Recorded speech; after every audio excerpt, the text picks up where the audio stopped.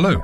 Today we're pleased to present an introduction to the 18th release of catia v5 as part of the v5r18 PLM global announcement.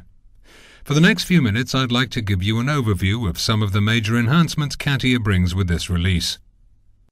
For this presentation, let me focus on 4 key enhancements which best illustrate the fundamentals of catia v5. In v5r18, our fully integrated composite solution significantly strengthens your catia PLM, our process-centric approach. In this release, we've also delivered an impressive new post-processing analysis tool for composite parts. Thanks to this specific post-processing analysis, the strength of the part can be easily optimized without having to be redesigned. As a result, the quality is increased while the total cost of the final composite part is reduced. In addition, we've delivered a new composite design review environment that provides access to part specifications across the entire value chain, giving us a competitive advantage. The next enhancement targets the second fundamental of catia v5, design performance for innovation. What designers are mostly concerned with is design speed, alternatives, and innovation. There's clearly a need to provide our customers with the right tools to address this. Functional modeling is one of these tools.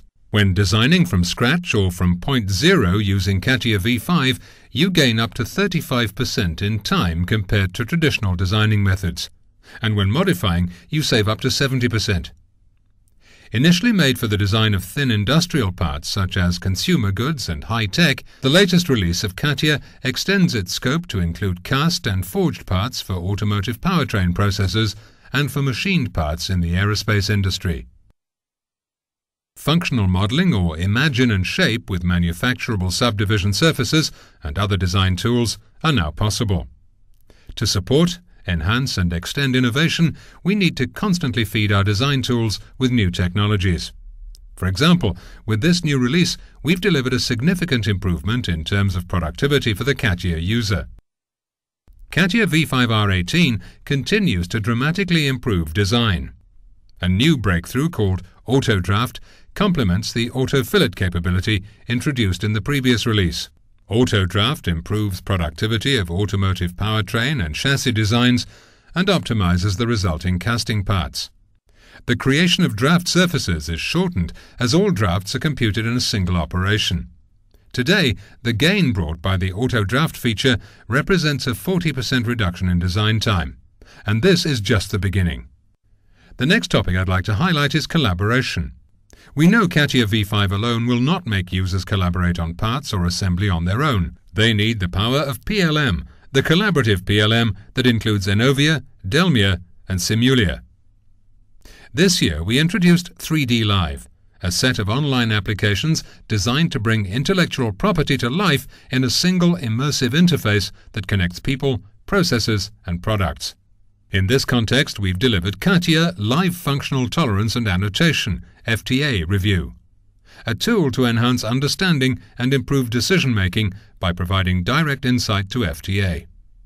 This gives access of 3D FTA to thousands of non-specialist catia users.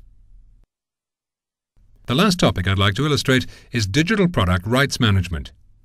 Based on Rights Management Services, RMS, from Microsoft, this initiative provides users with an out-of-the-box solution to secure and control any v5 data exchange.